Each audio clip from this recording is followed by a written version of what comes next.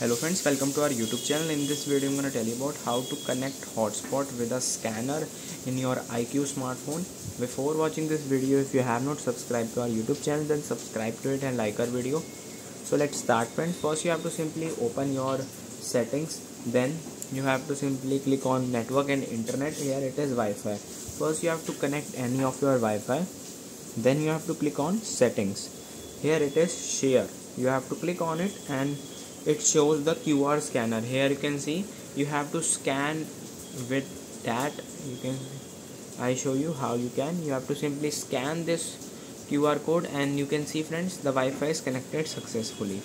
I hope you like this video. If you like this video, then subscribe to our YouTube channel for more helpful tips and tricks videos. See you next time.